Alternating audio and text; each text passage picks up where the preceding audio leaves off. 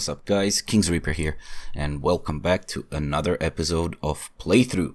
So this episode we pick off continuing our mission to get level 15 so I can get some more quests. And the first raid we are gonna go into is also customs. So I took a sniper rifle M700 this raid, and I spawned near the old gas station. So I quickly rushed to another side of the map, and just as I was about to cross this bridge, I heard some shots coming from inside the big red or from the yard. The Scavs were also aggroed, but I waited to see who's gonna come. And there was somebody. So the first shot was definitely solid one. So was the second one, but the dude just doesn't die. Now I wasn't immediately sure if my shots were missing or what was going on. But I had to stay here. I was persistent. I really wanted to kill this dude now. So I had to wait him out a little bit. I knew he was behind the container. He was kind of stuck, because whatever side he went on, left or right, I would still see him. And that was Cav shooting already on him. So I knew for sure that he was hiding behind that container or behind that wall. I just had to wait him out.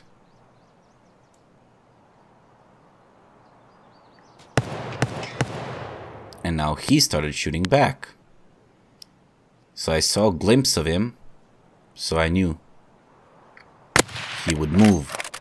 And once again, I was quite sure my bullet hit him, but I couldn't tell for sure.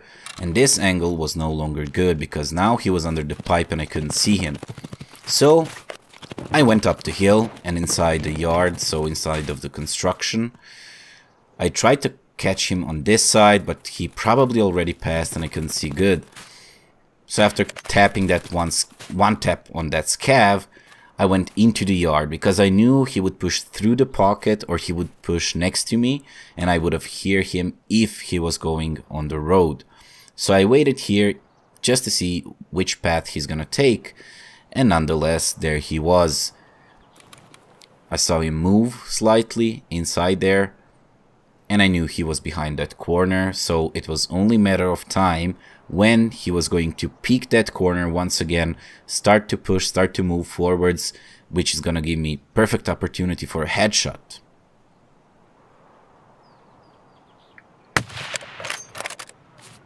And once again I was disappointed. I was quite sure that was a headshot, but somehow he walked it off like it was nothing. So I knew he went back and he would push around to get into the yard from the other side. So he went back through the pocket, and there he was.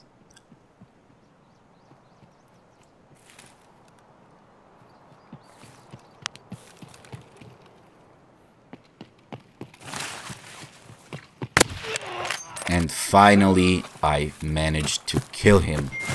I wasn't sure why, but after looting him it was quite clear why I couldn't take him down. The dude was wearing 4th armor, and of course each bullet damaged it, and now finally it was zeroed out. So thank Lord for persistence. I got all his gear and I went for the extract with the smuggler's boat, since I spawned on the other side of the map. So that was good first raid. Although it took me a bit to take him down, I was quite happy with the gear I came out.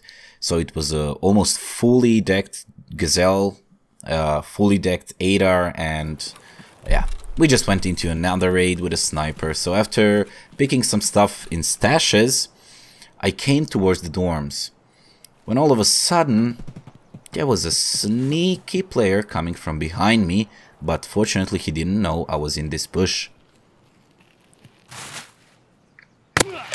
Got him once. Started panicking.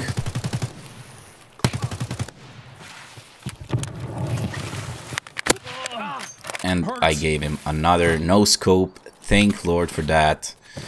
So after killing him, I had to heal up, because he did make a lot of noise with that gun. So I knew somebody was gonna come, or somebody's gonna look up here. So I healed up. grabbed some of his gear and decided I want to get out. But of course the greed would kick in once again.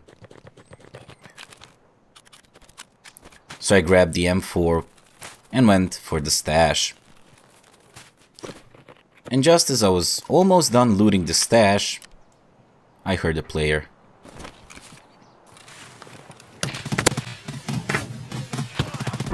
So even though I gave him, I would say, most definitely a headshot, for some reason the game didn't register it, or maybe it was a chest shot, I'm not sure.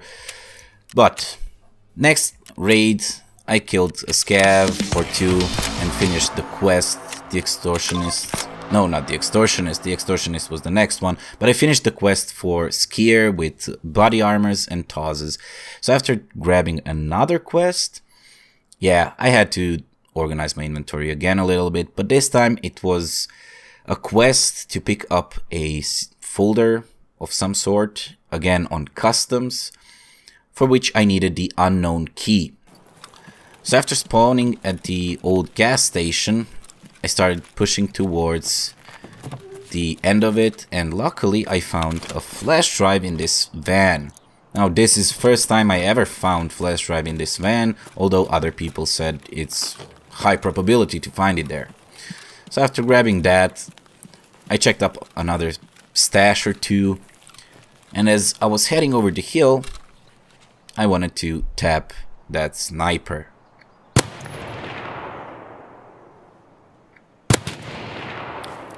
Now I'll be having a hit counter down on the left, just for the sake of controversy that happens later on in the raid.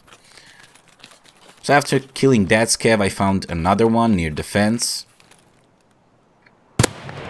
One solid shot, two solid shots. So that is in total 4 hits.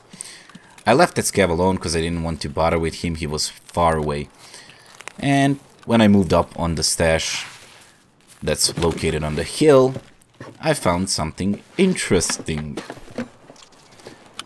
So this filter alone is worth around 260,000 rubles. So I packed it up in my backpack and said, oh hell, let's get the hell out of here, that's a lot of money.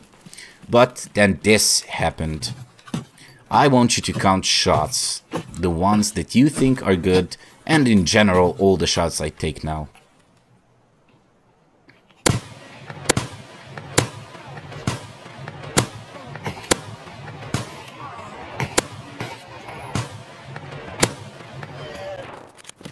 So, if you counted with me, that was 10 shots, out of which 7 solid ones before that guy died. But we'll get to that back in just a second, because just as I was about to extract, there was another player scav right in front of me. That's 5 solid shots that we know on other scavs, so if you disregard the last one, and of course I got flashed. Because why not?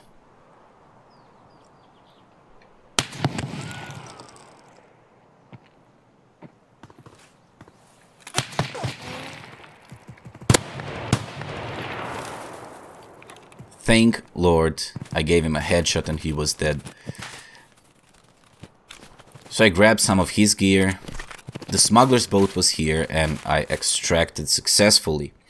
But the endgame stats are quite interesting. So at first I thought the game didn't register all my hits, but if you take a closer look here, I took 17 shots, out of which 13 were good, and I used 6 of them on other 3 scavs.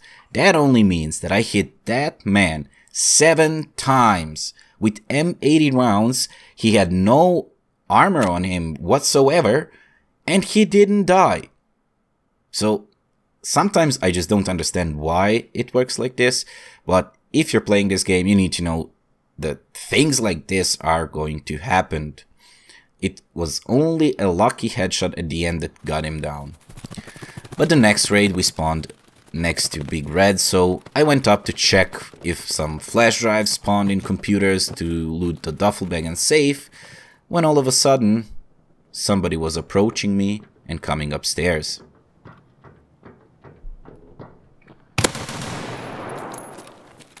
But I did manage to give him a headshot, so he died instantly on the first shot. He didn't have any good ammo, so I refused to pick up his mags.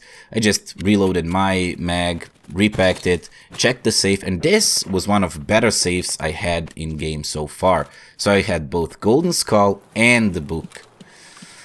So after looting other stashes and jackets around here, I went across, only to find a lonely scav.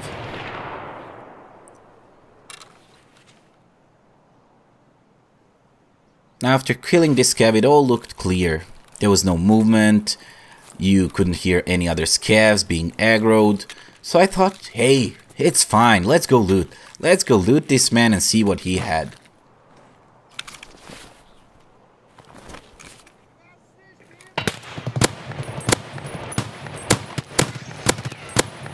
But those scavs decided to gangbang me. So all was good, all was clear, and all of a sudden, boom, another 2 scavs.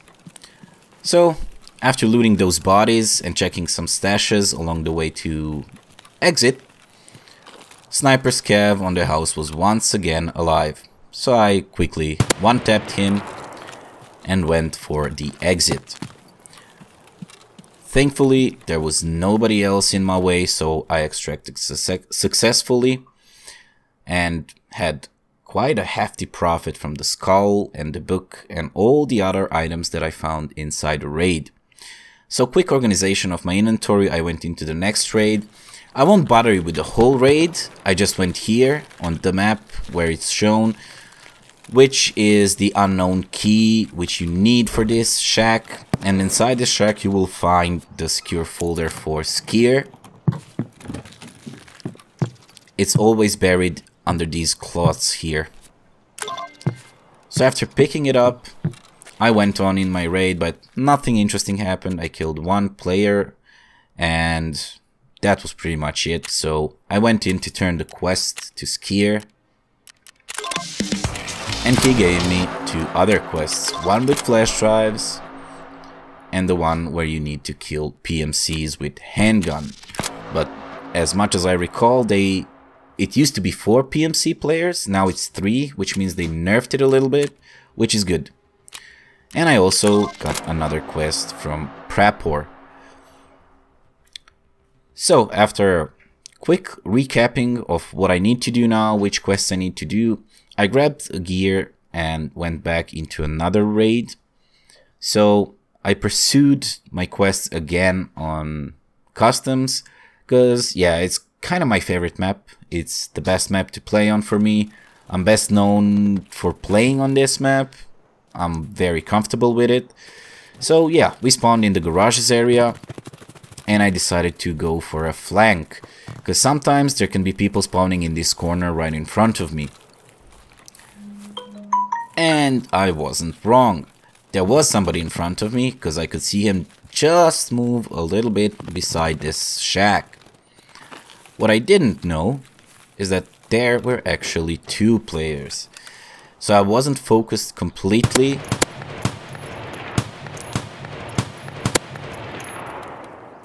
And I missed that there were 2 of them. So I tried to kill that one, and for some reason he was probably wearing good armor or something, so I couldn't kill him. But anyways, after quickly repacking my mags, I tried to go for a flank once again. And I heard them running along this wall. And they went across, so I knew it's time to try to push them again, to catch them crossing the river and maybe give them a headshot or something, but I was a bit late. They already crossed. So unfortunately I missed my shots, and after trying to see if they're gonna repeat, they didn't. So instead of going immediately across, I went back,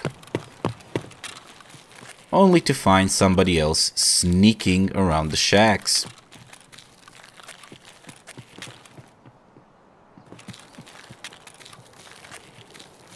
So I went for the bus, which turned out to be a pain in the ass. because I was getting stuck on chairs, on doors. So I was like, you know what? No, I'm not gonna use the bus anymore. Even though it was my only cover, I went for the flank.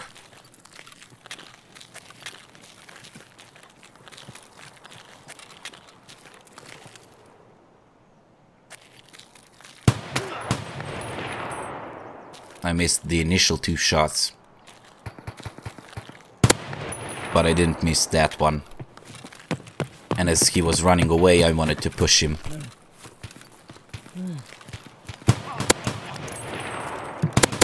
Well, surprise, surprise. It wasn't only 1 player, but actually it was 2 players sitting here. Well, that went good for me. So thankfully, they were quite a low level. They didn't have anything other than handguns. So I picked up some of their gear. And just as I thought that was it, as I was scooping up their gear, I heard somebody else approaching me.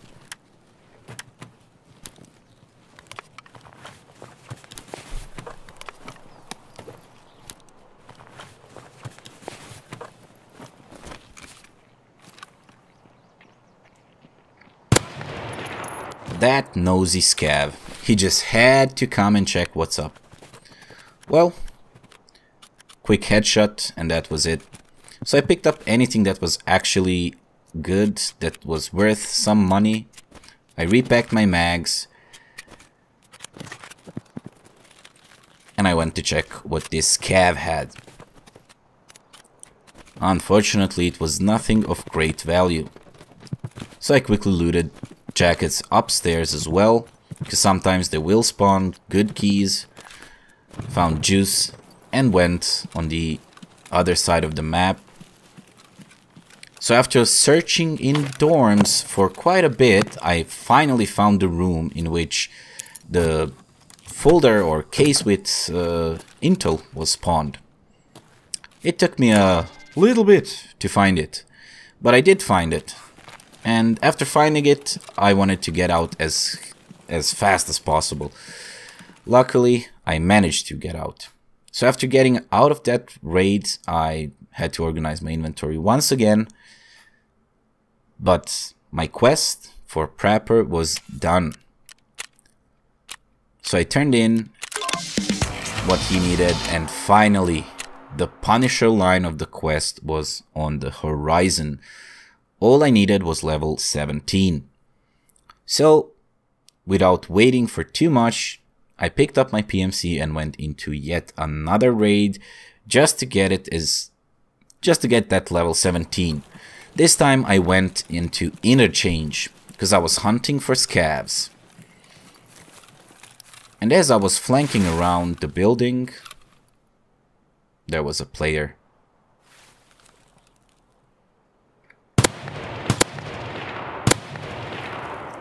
And these were probably the cleanest 3 shots I ever took on such long distance with no scope. Like, I couldn't believe it even myself. Like, 3 shots in a row while he was moving, and I managed to kill him.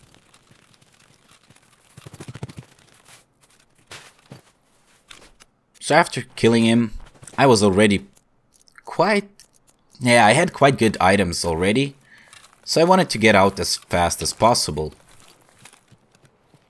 And there was somebody else.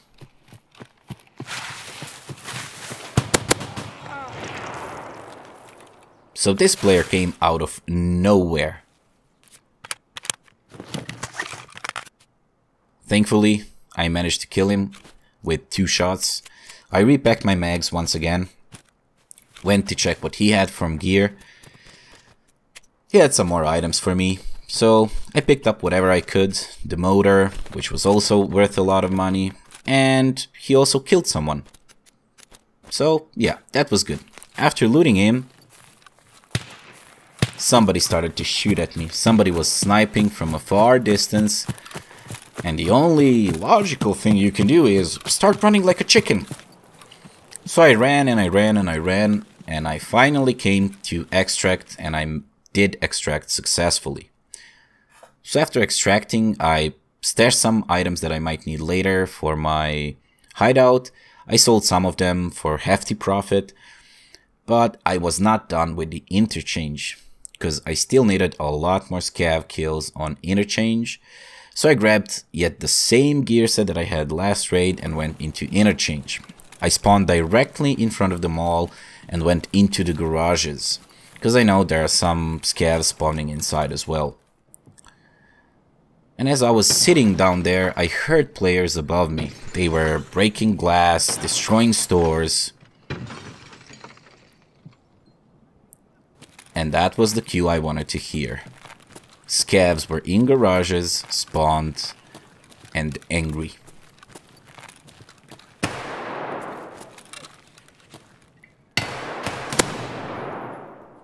Well, unfortunately it's so dark and gloomy inside that you can't see actually where the scavs are. You can only see the flashes of their barrels.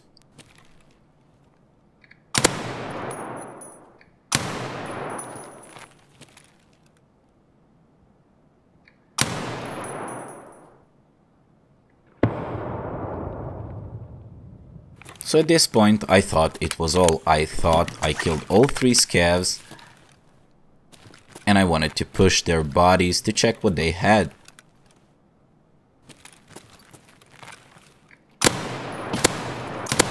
To my surprise, one of them was still alive. So after trying to loot all their bodies, I only managed to find 2 bodies. There was a lot of action going around me, probably above, so I looted what I could, went through garages and used the alternative staircase to get up. So I was going through the back side of the store when I heard some scavs outside. So they were clearly aggroed on me, but I couldn't see them.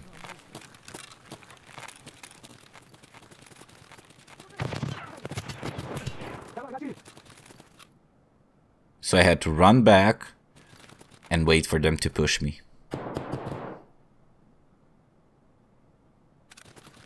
For some reason, this time they didn't push. They were outside, but nobody pushed inside. I was worried about the guy behind me because he was there with M4. I had to go through scavs quickly, but that guy refused to die. Even though taking 2 or 3 solid shots, again, he didn't want to die.